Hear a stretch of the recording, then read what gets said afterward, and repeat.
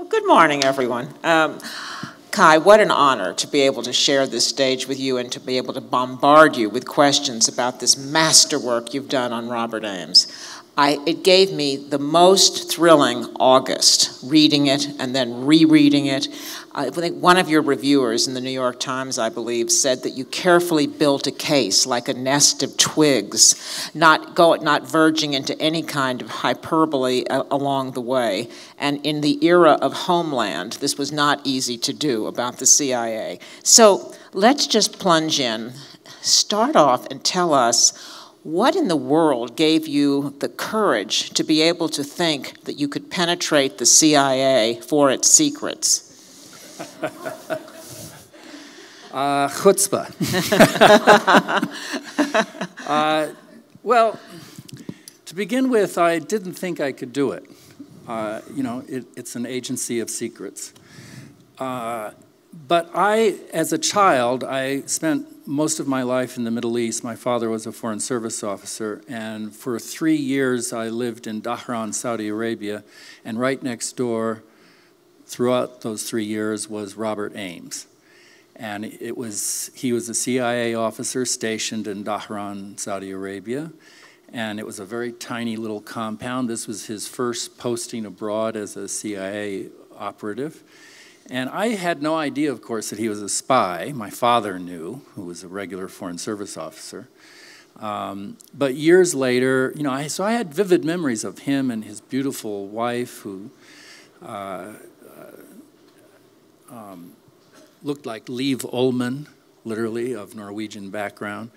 And she had 2 small babies. And so I had vivid memories of him growing up. And then I later read in the newspapers that he had died in Beirut in this tragic truck bomb attack in 1983 on the U.S. Embassy there, the first major sort of terrorist attack on a U.S. embassy. And that stuck with me. I was always curious about this man. And so many years later, after finishing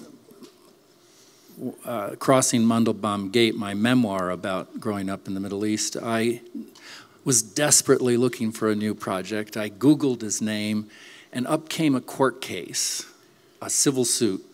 And I realized there were all these court records, and his widow had testified. And that got my curiosity. So I thought, well, maybe I can't do a biography of a CIA officer, but maybe I could do a story about the U.S. Embassy bombing.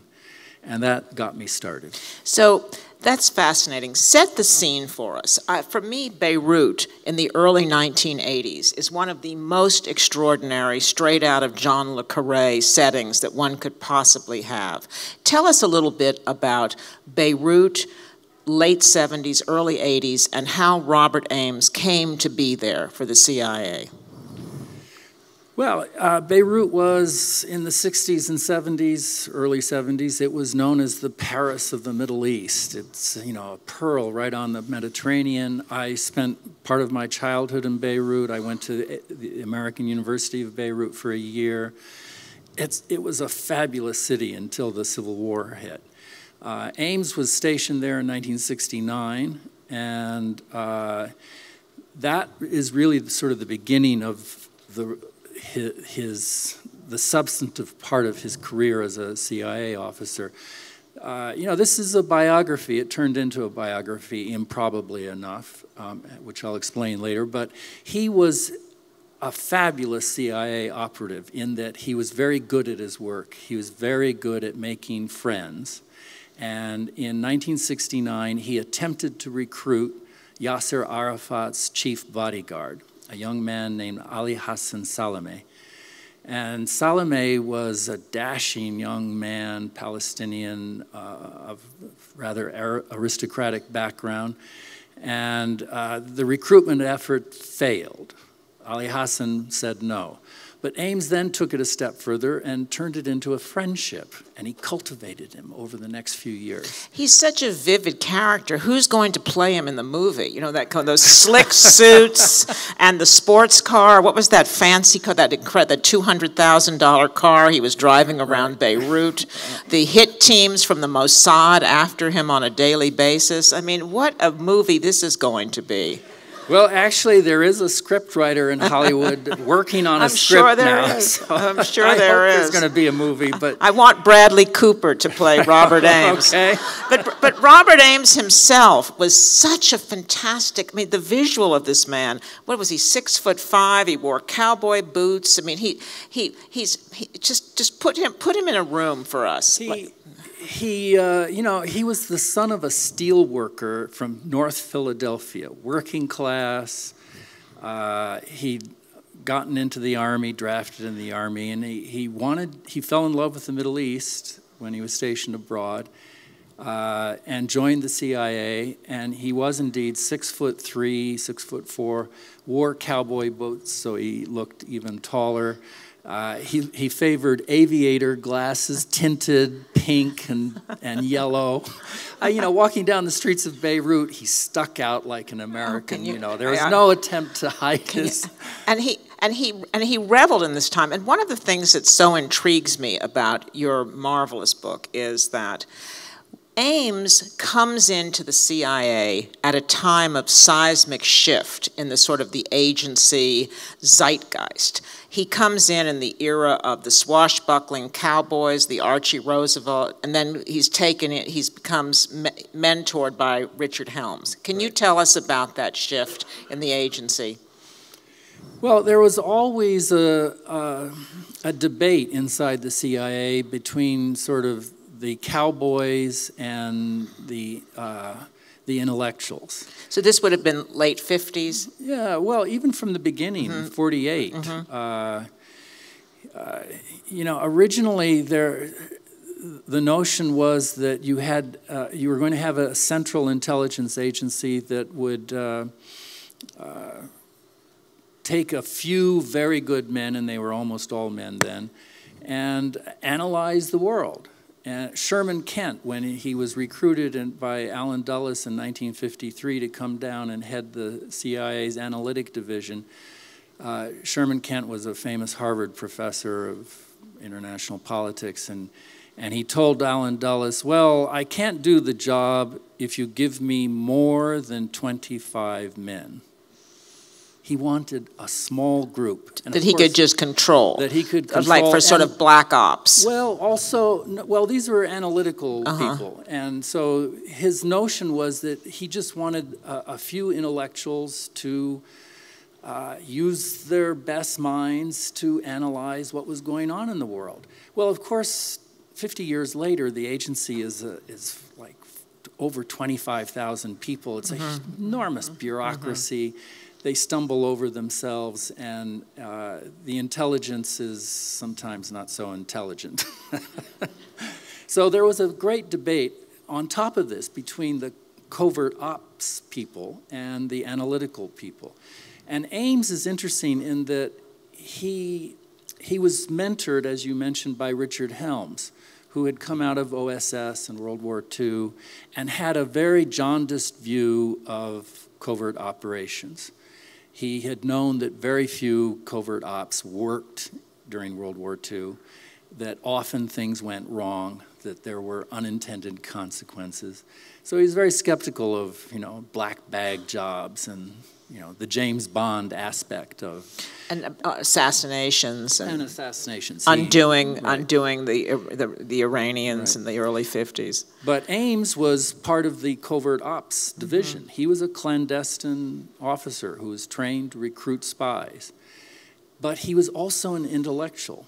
And Helms saw that. And Ames was actually criticized by his other bosses for being too much of an intellectual. He took too much time to study Arabic and to really learn the language. One of his bosses actually told him, you really don't need to learn that language. Any of the people that we need to recruit or get intelligence from will know English. Yeah, that's a wonderful moment in the book.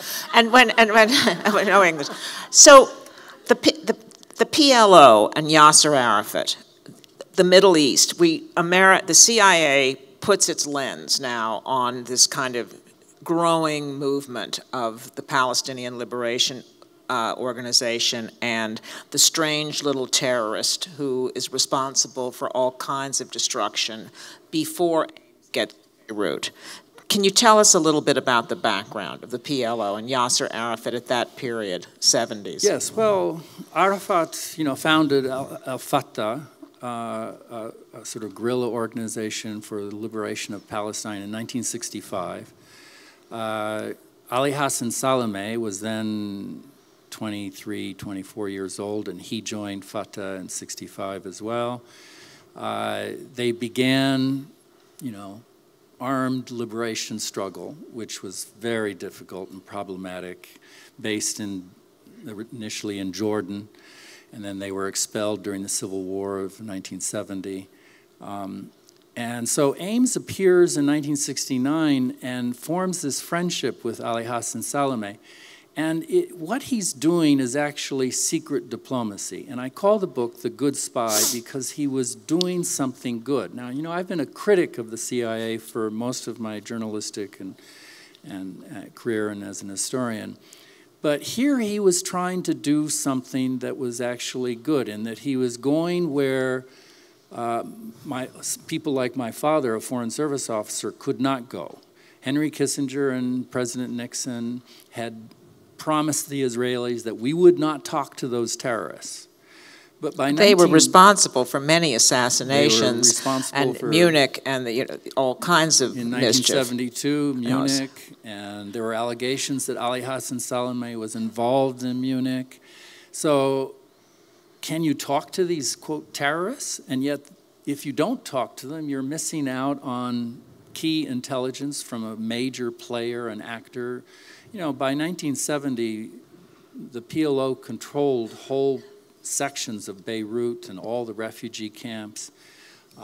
And so what Ames was trying to do in his friendship with Ali Hassan was to turn him, to try to persuade him, and through him Arafat, that if they really were sincere about achieving Palestinian aspirations for a sovereign state and nationhood, they needed to put down the guns, they needed to start acting like a political party, they needed to start thinking about a compromise, a two-state solution. And you can see this evolution in the PLO over the 70s while this relationship existed.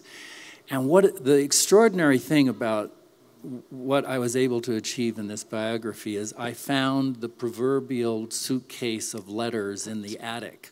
That was my next which question. Is every biographer's, Yes. you know, dream and worst nightmare if and you what letters fail to they find were. it. Yeah, and what letters they were. Because, of course, in those days, Ames had, among his other wonderful qualities, a fantastic relationship with his wife, Yvonne, and wrote her, didn't he, extraordinarily detailed letters about his meetings with this man he called our friend. So when you begin reading this, what leapt out at you from these letters? Well, you know, this wouldn't happen today because of email, Yes. and because the agency could track these emails. But in the 1960s and 70s, Ames would handwrite letters and stick them in the mail to his wife. And he would talk about his work. So through these letters, it turns out there were about 150 pages of handwritten letters on yellow legal pad, usually.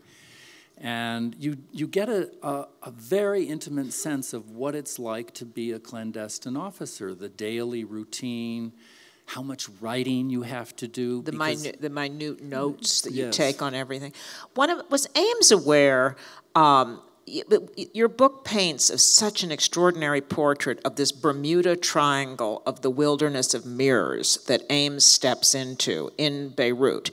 You've got, on the one side, the Mossad, who is tracking Ali Hassan Salameh to try to assassinate him. You have Nixon and Kissinger in the White House forbidding any CIA officer from having any contact with Arafat and his people. You have these rather elite, very well-educated characters, Ali Hassan Salameh and Mustafa Zen, who's my favorite character in the book, all kind of jockeying around where everyone is kind of protecting each other. And tell that wonderful story about the Mossad making its first attempt to assassinate Ali Hassan Salameh. Well, Mossad knew all about Ali Hassan Salameh and who he was. They regarded him as a threat. They regarded him as a terrorist. And indeed, you know, he was the complete opposite of Bob Ames, who wore Sears and Roebuck suits. Ali Hassan wore black leather jackets, and he had a gold chain around his neck, and he wore shirts half unbuttoned to show his hairy chest.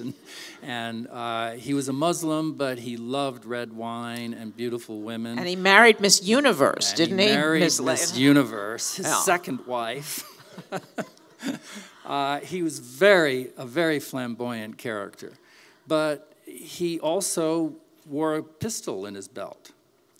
And he had killed people. He was an enforcer for the PLO. He had ordered assassinations. He was a dangerous man. And the Mossad had him in their sights somewhat for retaliation, but mainly, it seems, because they did not want to have Yasser Arafat make any kind of peaceful overtures to the White House. It was in their interest to keep Yasser Arafat considered the terrorist of the world. Can you talk a little bit about that? Yes, you know, they tried to kill Ali Hassan Salameh 3 times, and I went to Israel and interviewed. I found 4 Mossad officers who had known Ames, and I asked them point blank, well, why were you trying to kill Ali Hassan? Well, the official line was that he was a terrorist, so we were trying to take him out. It was a defensive measure. But they also would acknowledge that there was a second reason. They knew that Ali Hassan was the back channel that Ames had opened up for the CIA, that he was the channel to the White House, that he represented their worst nightmare, i.e., someday that Arafat might be invited to the White House grounds and that the PLO would be recognized by Washington. And so they were attempting to close this channel down. And in the first assassination attempt, they sent him a mail bomb, a letter bomb disguised as a book. And Ames found out that this was about to happen, and he warned Salameh not to open up mail in his apartment. The bomb arrived, it was taken through an X-ray machine and discovered, and so Ali Hassan survived for a few more years. Then they attempted again. They thought they found him in 1973, in the summer of 73, in a little village in Norway called Lillehammer. They sent a team of 5 Mossad agents to track him down and kill him. They shot a young man who actually was a Moroccan waiter. It was a case of a mistaken identity. And then a few years later, in 1979, in the summer of 78, Ames learned that Mossad had been instructed by the new Prime Minister of Israel, Menachem Begin, to reactivate the attempt to kill Salameh. And again, Ames warned Salameh to beef up his security, to move out of his apartment, to vary his routes.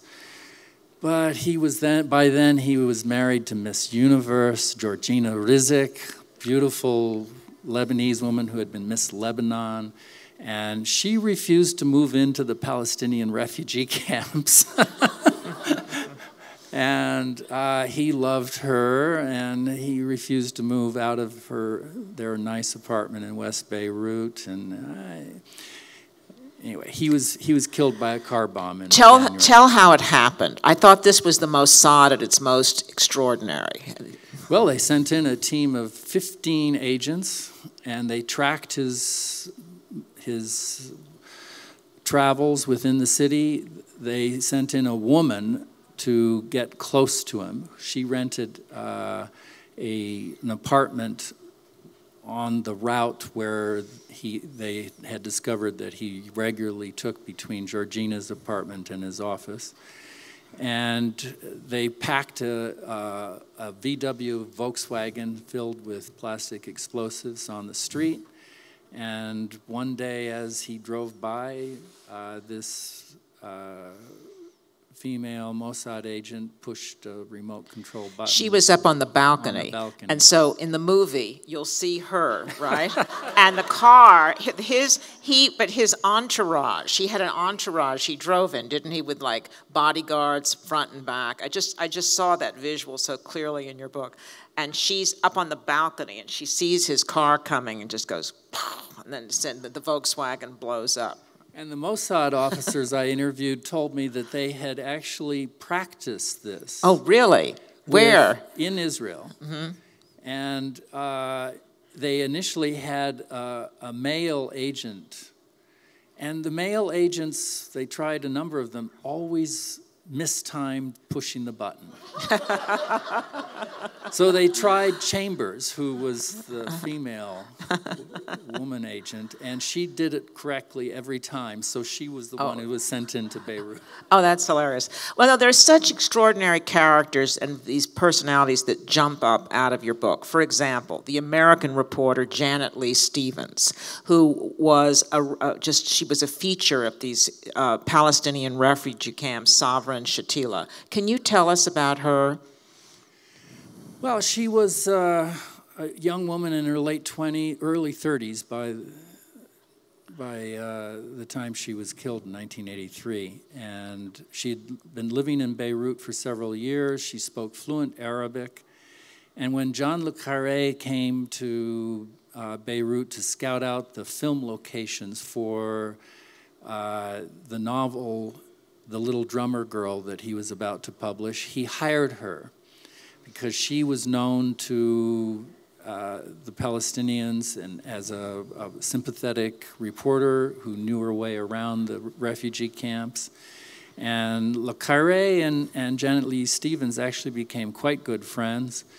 And she was known in the refugee camps as the Little Drummer Girl because she was so passionate about the Palestinian cause. And that's where he got his title. And that's where he got the title for the novel. Incredible. And she was not known to Ames, but Ames arrived in Beirut on a Sunday, April 17th, and had a party at the CIA station chief's apartment down the street, where all 8 CIA officers gathered to meet Ames, who was by then a very high-ranking CIA officer.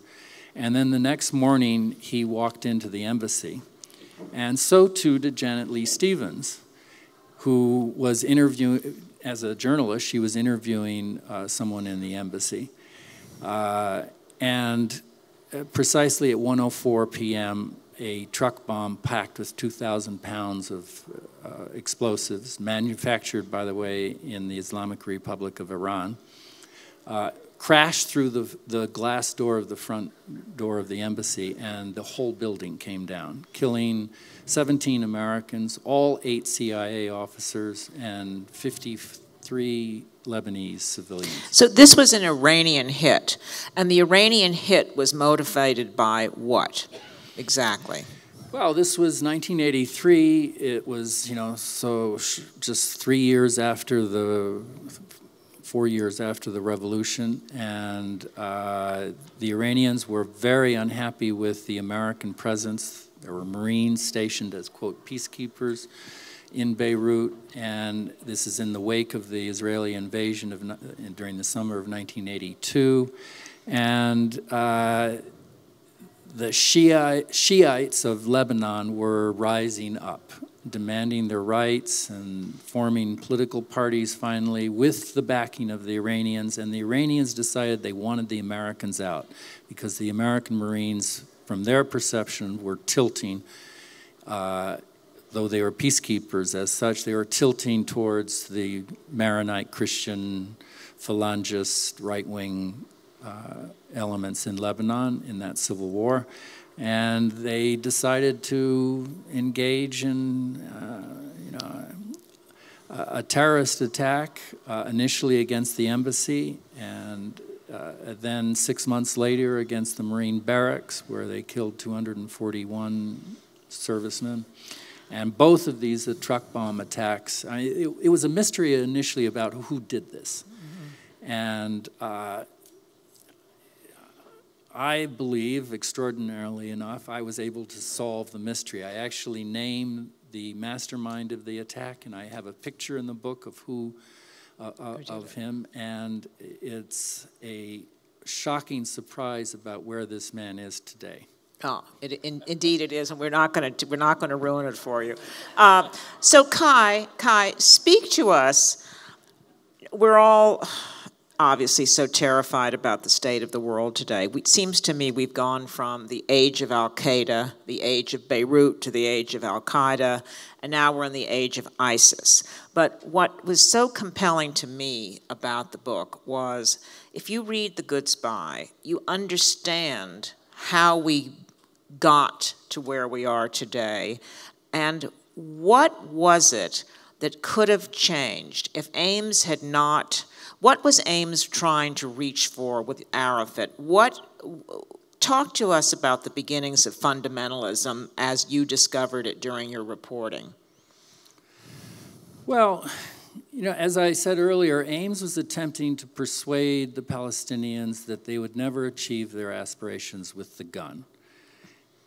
And indeed, Arafat began in this very crazy umbrella group called the PLO, of many different factions, radical and otherwise, to push the PLO towards the idea of a two-state solution.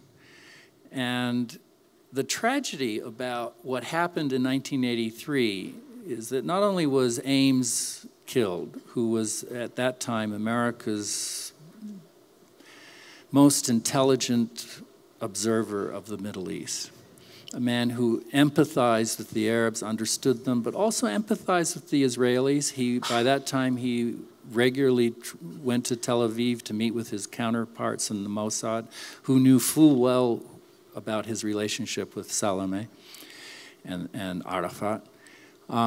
He was attempting to broker a two-state solution. And when the embassy was brought down in 1983, this was the tipping point. That was the end. It was sort of, everything went downhill after that. If you recall, Reagan was president at the time, and he launched a war against Grenada as sort of a diversion. Makes sense. Makes sense. And then a few months later withdrew the Marines after the Marine barracks were blown up, and gave up on attempting to carry out the Camp David Accords that had been negotiated by Jimmy Carter in 1978 and 79.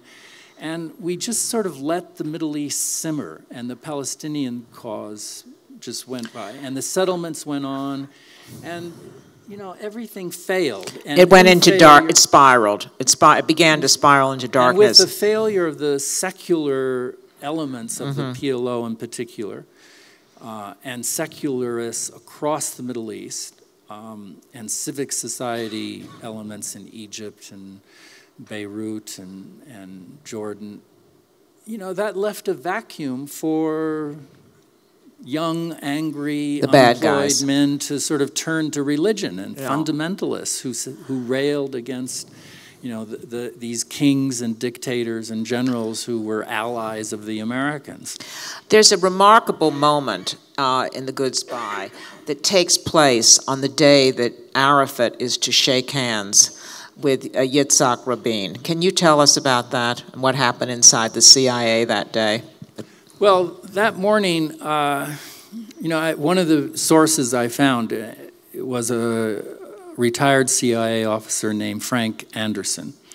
And this is, again, one of the extraordinary parts of the book, and the sort of the surprising part of my journey as the author was to discover that I could not get any cooperation from the CIA officially. I had a meeting in the agency in Langley, and they said, yes, maybe we can arrange for some interviews for you, but nothing ever happened. But, you know, I had found the widow, Yvonne, and she talked to me, and she gave me the letters eventually, and she gave me a few names, and then one name led to another, and one of them was Frank Anderson, and eventually I spoke to like 40 retired CIA officers, all of whom who had signed secrecy oaths not to talk to me about their secrets, but they did. Incredible. And Frank Anderson was one of them. He had actually succeeded Ames into his job as chief of the analytical division for the Middle East. And on the day that you refer to in September of 1993, Frank woke up and knew that Arafat was scheduled to be on the White House lawn that morning.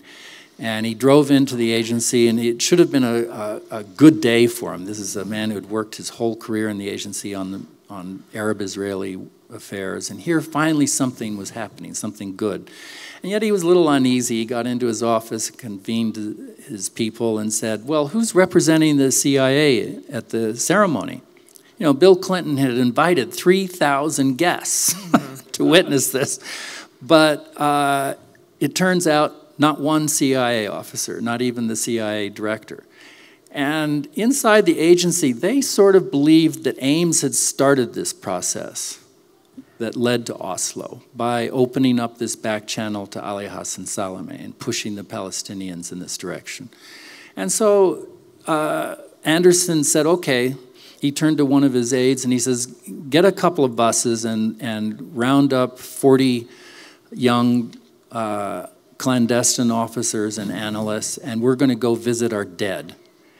And so they drove these young officers over to Arlington National Cemetery. And at the moment when Yasser Arafat and a very reluctant Yitzhak Rabin were shaking hands, they were standing around Robert Ames's gravesite. This is where the movie should start. A split screen. And with that, I think we need to take some questions. I'm getting the hook here from our wonderful assistant. Who has questions for Kai Bird? Did you see the documentary film The Gatekeepers? And if so, what was your reaction to the interviews with the former Shin Bet and Mossad leaders? Yes, I did see the movie. It's a very good documentary, and it was no surprise to me because, it's been known for a long time that any intelligent Mossad officer, and Shin Bet in this case, understand that they need to make peace with their neighbors, the Palestinians, and that Israel's greatest sort of national security threat is the one-state solution.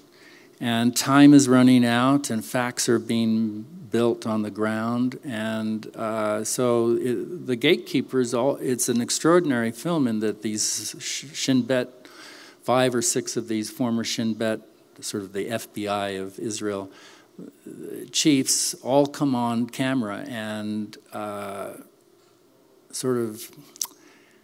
they're protesting their own government's policies. And so it's an extraordinary eye-opener in that way. More questions. Here you are, sir. Most fascinating story. I always wonder when you write on a topic like that, are you worried about giving away some secrets that might help the enemy? And so is there a line between freedom of expression and the security of the country? Do you feel any? No, I like that, but you are as an author, you are comfortable with that?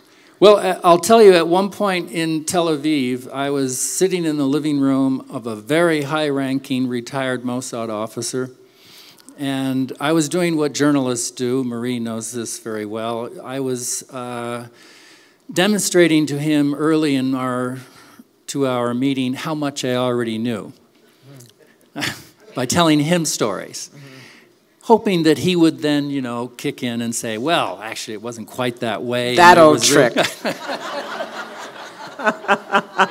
And so at one point, he stops me and he says, now, wait a minute, Kai, is your government actually going to let you publish all these secrets? And I said, we don't. You're thinking of England. They have an official Secrets Act, but not in America, and I haven't signed any secrecy oaths. So, yes, I'm publishing this.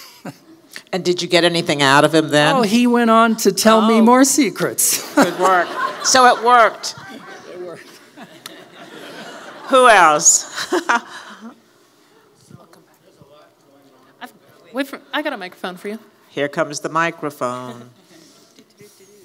There's a lot going wrong now in the Middle East, and obviously Syria. There's a lot going wrong now in the Middle East and Syria, and obviously there's a lot going on in Iran, Israel. Is Lebanon still consequential? Are there things that, is there a tipping point in Lebanon? I mean, there was a lot, obviously, in the 80s, but is it still a consequential country by way of foreign policy? Yes, absolutely. Lebanon, I believe, is actually the crucible. Lebanon and Beirut has always been sort of the intellectual headquarters of the Middle East. It's where the American University of Beirut is, that has trained, thousands of doctors and lawyers for all over the region. And Lebanon today, is controlled in large measure by Hezbollah. It's a legitimate political party. It controls a plurality of the assembly. Probably half of the population of Lebanon today is Shia. And their allies are the Iranians. And so one of the really interesting unspoken facts that you don't hear coming out of Washington now is that with this Iran deal, where we have put at least 10 to 15 years of constraints on the Iranians to not to weaponize their technology. And, I wrote a book on Robert Oppenheimer, so I know, as Oppenheimer knew, that any country, however small, however poor, after Hiroshima, would be able to build this weapon if they chose to decide to do so. And this deal now, I think, is a good thing for 10 or 15 years. And that'll give time for the liberals, the moderates, and the Iranian population, which is all under, the majority of them are all under the age of 30. And they're champing at the bit to get on Facebook. And what's happening is a sort of a possibility for a transformation of the Middle East through the revival of the Shia populations, who are, in a sort of religious sense, the liberals. Mm-hmm. It's the Sunni Wahhabi elements of the Saudi missionaries who've spent the last 40 years proselytizing this fundamentalist Wahhabi Sunni tradition. The Shiites produced the Sufi liberalism. Yes. Traditionally, people forget because of Khomeini, but in the Shia tradition, the mullahs are supposed to be apolitical. They're not supposed to be part of politics. Yes. You see that enlightened Shiism, particularly in India, in Lucknow, and this beautiful parts of India. We think we have time for one or two more questions. Who has a question? Way in the back. Okay. I saw this gentleman first, sorry. Oh, sorry.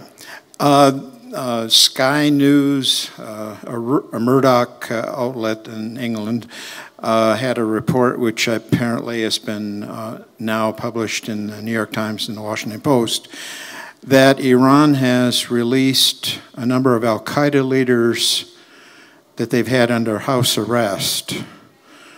Is this a sign that the hardliners are asserting themselves in Iran, just like the hardliners are asserting themselves in this country, they tried to kill the Iran deal?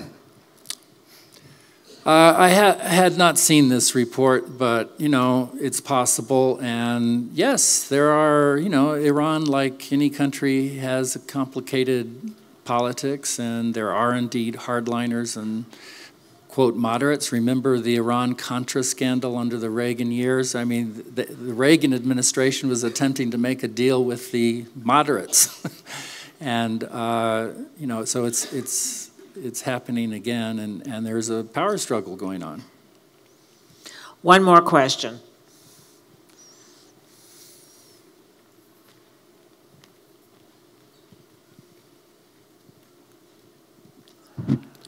Thank you.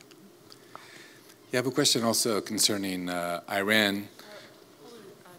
Yes. My thoughts on the assassination of Mossadegh. was the revolution, the 1979 revolution would not have happened if Mossadegh hadn't been taken out by the United States and the Brits. And it's because he was really looked upon as almost as a Gandhi figure of the Middle East. He was one that is considered would have united the Sunni, the Shiite, the Baha'i. And I also asked this question to Shiri Ibani, the Nobel Peace Prize laureate of Iran. And she also agrees that the revolution of '79 would not have happened if we would not have taken out Mossadegh. What is your opinion? Well, what you're posing is what historians call a counterfactual, and we'll never know. But I would tend to agree with you, yes. You know, we didn't assassinate Mossadegh, but we did launch a coup d'etat against him, and it was organized in part by Kermit Roosevelt, one of the sort of cowboys of the CIA clandestine services. And it was crazy politically because Mossadegh was a liberal, secular leader in Iran at the time in 1953, and he was a nationalist, and it was sort of it was all about oil and defending British and American oil contracts. And if Mossadegh had been allowed to stay in power, Iran may have evolved into a parliamentary system. The opposition to the Shah, which grew and grew and grew over the decades, and coalesced around this fundamentalist leader named Ayatollah Khomeini, that wouldn't have happened. And so it's a great tragedy, and it's an example of, once again, of we Americans not knowing how complicated the Middle East is and how little we belong there except as tourists and observers and observers of the culture. That should be it, and we should stop intervening. And I just want to say, Kai, thank you so, so much. I have been your deep admirer since Robert Oppenheimer, and I'm so looking forward to your next book on Jimmy Carter. Well, thank you. This has been terrific. A great interrogation.